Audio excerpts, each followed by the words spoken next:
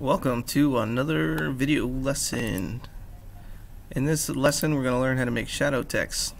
Let's make sure we're in View, Default, go to File, Document Properties, click on US Letter, make sure your units are in inches, and we're going to use the landscape mode. We'll click on the Fit to View, go ahead and click on your text tool. Click inside the canvas and type a piece of text.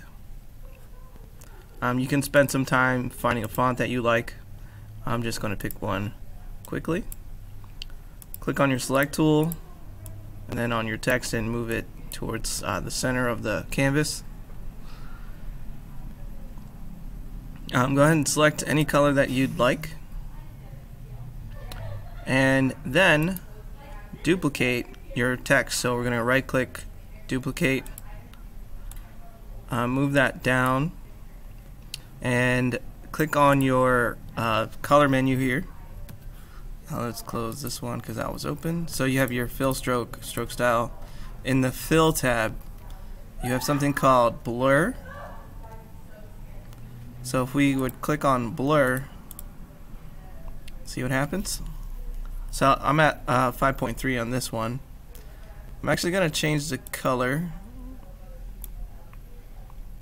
and then I'm going to bring it on top. Now it's on top of the other text because we duplicated it. But if we look over here in this section, it says lower selection one step. So if I click on that, it'll lower it underneath there. And that is how you create a shadow under your text. Give it a shot. You can write anything. You can write your name and then go ahead and screenshot it or save it as a PNG to submit for work. So file, save as, change the file name, change the type to Cairo PNG. Alright, have fun with that.